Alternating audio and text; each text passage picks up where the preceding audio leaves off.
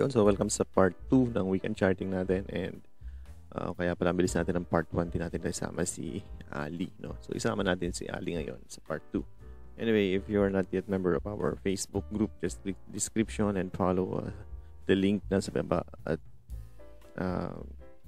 dyan tayo nagpo-poll, no, ng ating mga stock request na china-chart Smph.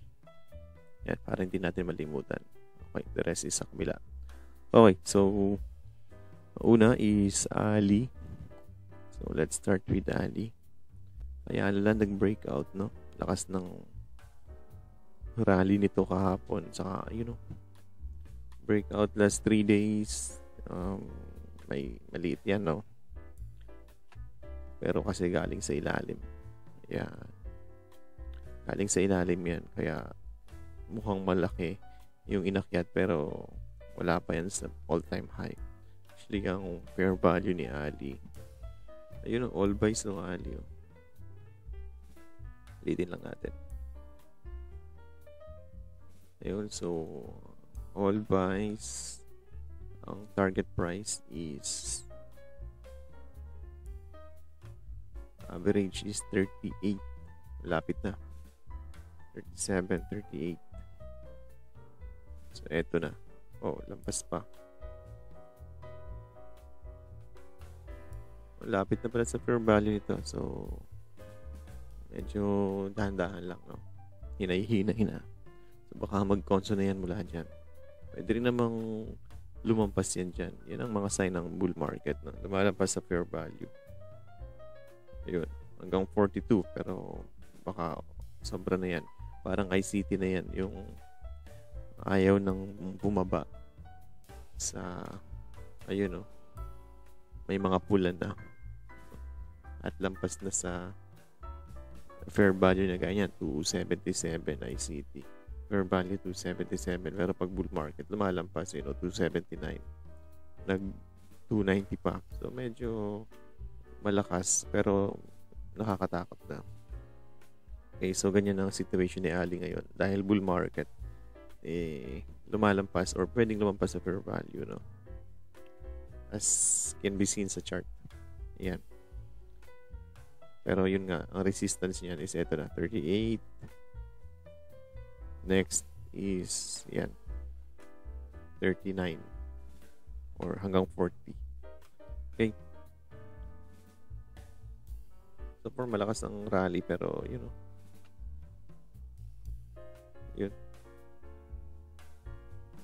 Mga bearish divergence. Pero sa MACD nag-i-start pa lang Pero yun, nakatakot na yan. Kung bibili ka dyan, no way na, no? Hanap na lang ng bargain or wait sa pullback. Value, laki ng value. 587. 297. Bullish ang foreign fund dito. So, pwedeng lumabas sa fair value pag nag-retest dito na lang. Yan, pwede dyan. 35. Retest at 35. So, first, okay lahat, no? Bullish talaga. Ali. Next, SCC. So, SCC, dividend play. Pero wala pang dinideclare. Nag-aantay na lang to ng declaration tapos isi-sell down na to. Sa laki nung inakyat niya. Itong whole rally na yan is for dividends na yan, no? Kung i-maintain niya lang yung dividends na yan, which is 1.8 saka 1.7, 250. So, kung 250 ulit ang ibibigay, which is possible naman. Ayun. Pero, hindi na naakit ang hanggang dyan. Yeah, pwede yan dito. Somewhere na malapit dyan kasi parang fill the gap lang. Gaya nito nung nagbigay siya ng 5 tsaka natin 5 tsaka 5 bali 10 mga 11%, no? Hindi na nagrally ng 11 yan, 8 na lang. So same thing yan dito kung magbibigay siya ng, sabi natin kanina, ilan? Kalimutan ko na. O kung magbibigay siya ng 2.5, no? Kung 2.5, hindi na yan lilipad dyan sa 8%. Tama yan. Mga dito lang yan. Or basta hindi abot ng 2.5 yan. Okay? Abang na lang yan. So, kung may hawak kayo yan, hindi benta nyo sa announcement or sa X-date. Pero kung ngayon kami yung bibili, pwede naman. Kasi pag nag-announce naman yan, ay ganito announcement yan, no? Ito pa, announcement din to. May isang leg pa talaga pag nag-a-announce. Pero maliit na. Yan. Hindi na ganun kalaki. Same thing din yan sa ano. Ewan ko lang kung may DMC ditong request, no? Pero same play lang yan sa DMC. Silipin na rin natin. Ayun, oh. Lalim. DMC. 95. 5, mga 6%. Oh, yun. Ganun din, no? Tapos bagsak. Antay na lang ang announcement to. SCC. Tingnan natin kung may volume pa. Wala na. Oh. Unlike Ali. Yun. SCC. Tapos na. Smph. Smph na iwanan na to ni Ayala Land, no? Pero Smph. Napag-iwanan eh. Yun. Pero ito pa naman ang target natin. 23 or 36 hanggang 37. Okay lang din. Kung magbabargain hand ka at natatakot kay Ali, di at least namimigay ito. Basag yung trend line. No? Basag ang trend line retest. Ito. Okay. Good pa. Boy pa. Ito ang hindi. Basag eh. Dapat maka-above yan sa 50. Dapat makabalik yan dito, no? Pero actually, wala lang akong BP. Pero kung itong level na to, dapat nakabili ako dyan. Kung nakabili kayo dito, congrats, no? I-stop loss nyo lang dito. Ayan, let's say, doon kayo nakabili, no? Stop loss yan dito. Or MA 200 yan. At least mga 2.5% risk. Target dyan is ito. Long term, no? Or mid. So far, okay yan si Smph. Naiwanan lang pero all buys. Target is 41. Well, malayo pa yan, 41. Okay. So, yun. Goods din yan. Mas type lang nila si Ayala Land ngayon kasi mas cheap. Ayan, oh. Tingnan natin si Ayala Land. Pero hindi na rin eh. PE. Oh, yun, oh. Forward is 20. Ito ay 21, 22. Historical is 30. So, mas cheap pa rin si Smph. Sa ngayon, kasi nag-akyat na si, nag-rally na si Ayala Land. Okay, pwede para sa naghahanap ng iba pa. SCC, tapos na. Smph, tapos na. SGP. So, ito na tayo. Tatlo. Yung second liner, SGP.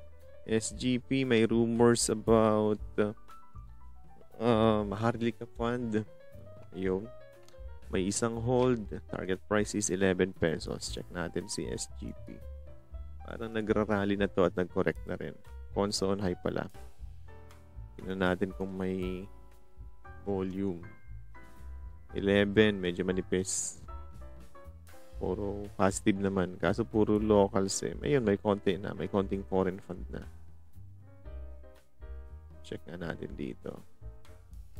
Yun, may 2 araw tsaka bali 3. 4, 5. Kaya 5 araw. Pero dito pa yun eh. Overbought. Ingat-ingat pa ka mag-correct. Dito, yan. Yan, magandang entry. Kung babalik dyan, no? May 200 at saka previous support. Resistance, nasa resistance na yan. Ayan. Pero kung babasagin, why not, no? Balik dito yan sa 10 pesos. Pag naka-breakout yan sa 9 pesos, balik yan dyan. Pero to be safe, kung ako lang safe dito, bibili.